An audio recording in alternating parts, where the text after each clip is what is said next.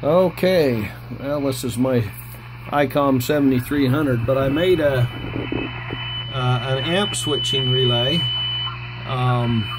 It's got a gas tube arrestor in it and a suppressor diode, and the little silver box is the relay. So it's got a little tiny micro relay in it. So the red light that you see is tells me that the amplifier is enabled. So when I enable the amplifier, that comes on, so I know the amp is ready to go.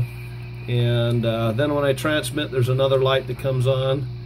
This is KA7 QVE testing 1, 2, 3, and sort of works like that.